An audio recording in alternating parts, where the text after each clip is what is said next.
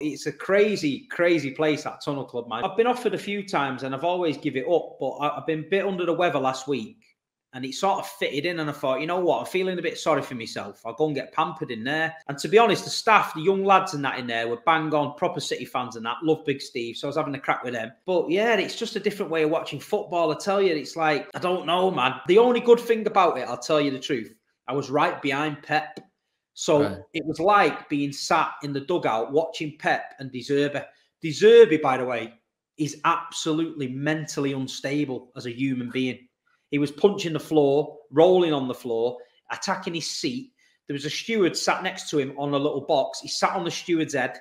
The steward turned around and went, "Don't do that again to me, mate," and all that. I don't know what he was doing. It was going off on there, mate. He was going mad every time. And then Pep was going mad at the fourth official about bookings and is that not a shoulder charge and all that.